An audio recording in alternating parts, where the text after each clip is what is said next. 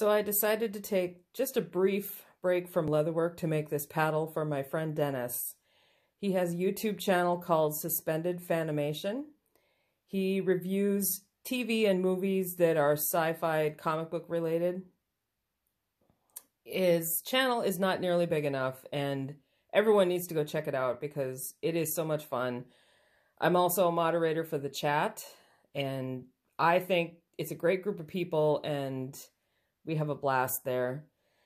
Saturdays, he also does Saturday Morning Blast Off, where it's more of an off-the-cuff. We just talk about the news, and I think it's very fun.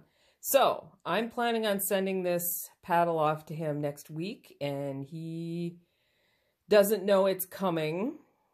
So I'm hoping for him to do a live unboxing and get his reaction. I had done a paddle for him previously, but this one is specifically for this channel that I believe he started a year ago.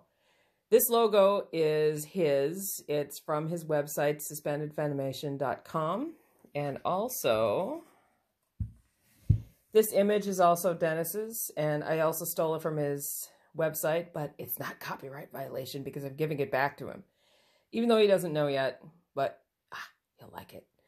I will post this video after he's gotten this. Hopefully he'll enjoy it. I think this was rather fun to make.